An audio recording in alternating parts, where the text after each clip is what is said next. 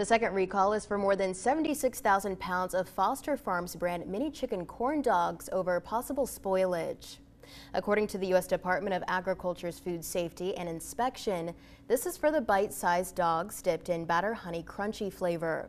They were produced April 24th and shipped to stores nationwide.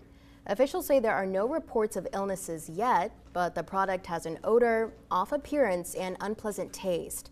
If you have them, throw them away or take them back to the store for a refund.